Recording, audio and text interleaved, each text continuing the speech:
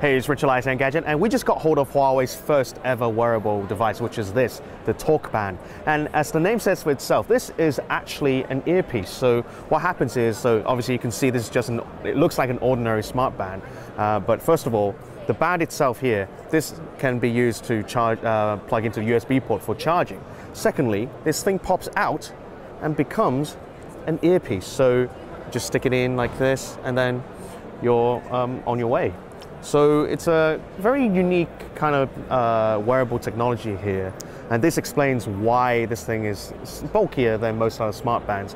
But now that we understand it, we're a bit more impressed with it, and we're not sure if we can actually get it to work. You can actually see this flexible OLED display here. I think this thing has just been reset, so it's not showing much information, but what it can do is to do activity tracking as well as sleep pattern tracking.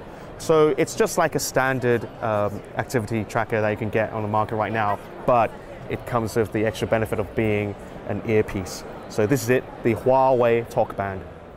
Hey guys, Joseph here at LG's event with the LG G Pro 2, which was just announced at Mobile World Congress. You can see it's a 5.9-inch device. It's going out to the fabric.